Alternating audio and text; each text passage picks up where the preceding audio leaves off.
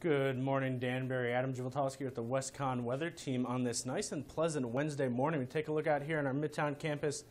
Nice and sunny out there as that sun's bursting through those little clouds that are out there right now. And you can see that as we take a look towards our visible satellite. As you see, Danbury has some clouds in the area, but nothing preventing that sun from popping on out. And also nice and dry conditions too. No precip in the area to worry about anytime soon.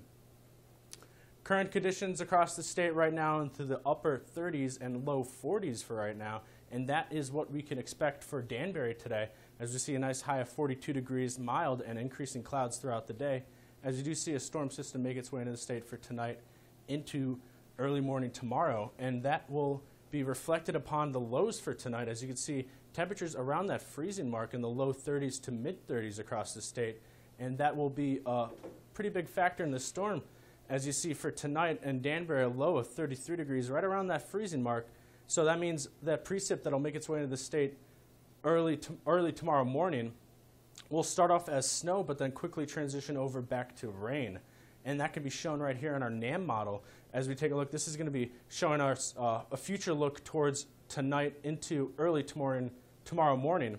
And you see start off as snow here in Danbury and then quickly envelop the rest of the state with snow. However, by those early morning hours, it will begin to transition back over to all rain across the state. And by the time you're heading out for work tomorrow morning, most of this wintry precip will be out, and it will be only raining for Connecticut and for Danbury, more importantly.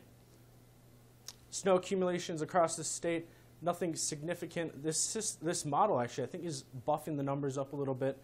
I can't see 2 inches, but I think it's going to be more isolated, and in the higher elevation areas, I think this is showing too much snow for a good portion of the state, and I think it's going to be less snow, but more widespread of a coating for these areas instead.